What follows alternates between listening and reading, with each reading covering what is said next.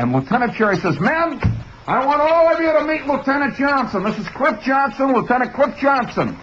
Lieutenant Cliff Johnson is going to be my exec. You guys got any gripes, any problems?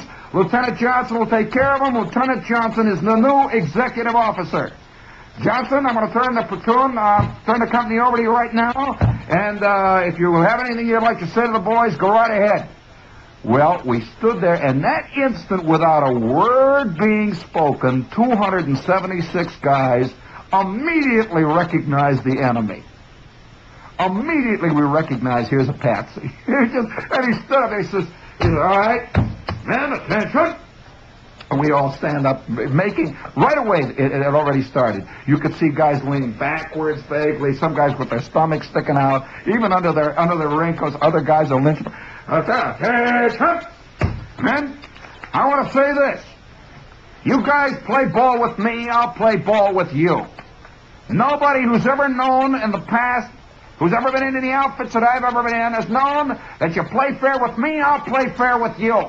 Oh, boy, what cliches. This guy's coming out with every old canard and clinker in the book, and I can hear guys right behind me. "We're going to make this into the best damned outfit in the whole damned army."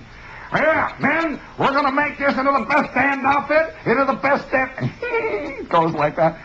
So, already, the poor guy is about 10 yards behind his own goal line and about to fumble, only he doesn't know it, you see. Well... 15 minutes later, the whistles start to blow, and Lieutenant Johnson is going to have his first big formation.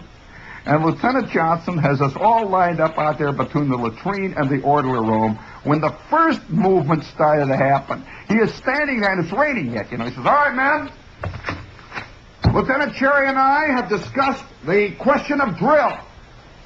And we have decided that this outfit needs a little more close order drill. I know a lot of you are going to have plenty of gripes."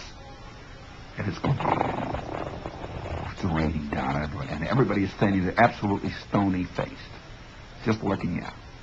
"A lot of you are going to have gripes, but we're in this war to win this war." This guy is fresh out of VMI. You can see it, He's about 9 days out of his Sociology 3 classes.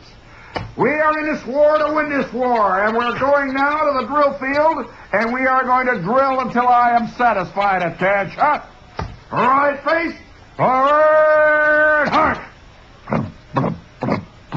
Rain is coming, and all of a sudden, out of the corner of my eye, I see out of this great herd of bumping up and down green helmets, bumping up and down green raincoats, and bumping up and down green gas masks, this great herd of mushrooms.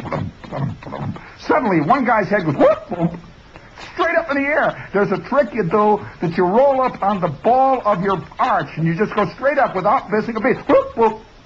And Lieutenant Johnson looks over there, and it's up, whoop, whoop. Another head goes up. He can't stop, whoop, whoop, like that. "Ah, company, halt! Left, haste!" Rain comes down. I don't know what kind of an outfit this gang is used to being, but we are going to make this the best damned outfit in the best damned army. He's standing there. "All right now, I don't want any more fooling around. I have the authority of Lieutenant Cherry to break any man in this outfit. You understand? You understand?" He's talking to about 260 of the most grizzled, hardened, totally cynical privates that you ever saw in your life, peopled with about 9 corporals who couldn't have cared less about getting busted. He didn't, somehow that always makes an officer think that scares you right out of your shoes, getting busted. Busted. So, all right, company, right face, forward, heart. Well, from that day on, it continued. Every time Johnson got us out, little things, little niggling things, heads popping out, guys dropping raincoats out of their pack, guys dropping. I'll never forget the time he hollers, Gas! Gas! We're out running, gas. He's hollering gas. Well, there was a rule in the Army that when one thing you could never do was to keep anything extraneous at all in your gas mask. Absolute rule. Gas! Gas! Again, it's raining. You see all these guys with the helmets and all with rain. Gas! You see candy bars, apples, footballs. Things I can't even describe. All kinds of sandwiches, pickles, everything is flying out. And he's looking, he sees all the groceries bouncing around in the cans and stuff. Oh, hey, you guys. Boy, that time we all got our gas masks on, standing there with the big goggles looking. Poor old Lieutenant Johnson. I'll never forget that. Then the final thing came.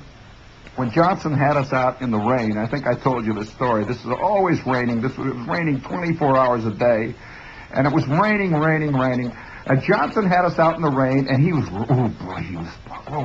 bugged. We were nothing at all like the platoon that he had at VMI, the underclassmen. Nothing like the crowd that he had at OCS. All of a sudden, these are rotten soldiers, haven't been overseas, they knew the story. So we are out running along a gravel road. And this nut had an idea. What he was going to do was to get everybody to run and have a gas attack at the same time. Have you ever tried to breathe through a gas mask? Running at top speed in the rain in a GI raincoat? Well, I'll tell you. You think isometric exercises are great. You ought to try this one. So old Johnson, he's really got us. See where he gets on. Gas! He's yelling, gas, gas for crying. Oh, we've been getting this gas from him for years. Gas! So, all right, we put on the gas mask, and we're still slogging along. Rifles are hitting us on the back of the head and the canteens and junk. And then with that, he hollers, double time! We're running, and we got the gas. Shoo, the sweat is coming down, and your ear balls are popping, your eyes are sweating. Well, about that time, I hear the first one. You hear this wild chicken coming out of this crowd of gas masks. He's what's going on? And somebody hollers, Lieutenant Johnson is a freak. With that, the whole company is yelling stuff behind their gas masks. You couldn't see anything. And we go running past another company that is going in the opposite direction with a very official-looking lieutenant colonel. Ooh. He turns and he stops. He says, all right. At ease, men. And he's standing there, and his gas mask is hanging at half mast. And he just starts sweating. He's a big son of a gun. And we're all standing there looking very innocent, our gas masks there. Oh, by the way, another thing. There wasn't a single guy, had we been gassed in that company, Eddie, would have lasted for more than 10 seconds. Each one of us had taken the filter out of the cone, out of the nose cone, you see, because you can't breathe in a gas mask with the filter in. We had just thrown that out years ago. So our gas masks were just sheer, So we're all standing there with our gas masks, and the candy bars falling again, and everybody's wet. They're sweating through their raincoats. And there's a fantastic, it must have been like Farkas. There's a great feeling of total victory. We start standing there. We knew he was on the run, and poor old Johnson is standing. All right, now. You know who that man was that just went past us? That was the battalion colonel, Lieutenant Colonel Watson. Well now, ready, face, forward, march. And we go marching away. Well, 2 days later, Lieutenant Johnson is transferred. Lieutenant Cherry, the afternoon that poor old Johnson left in the Jeep, I'll never forget the afternoon they left, because the rumor is out immediately. The word comes from the orderly room, the corporal who's under, hey, he's been transferred, he got his orders, I don't know now, oh boy, it's 102nd Airborne, oh boy, they're giving it to him. And so immediately, everybody's out there watching, sneaking and looking out of the barracks.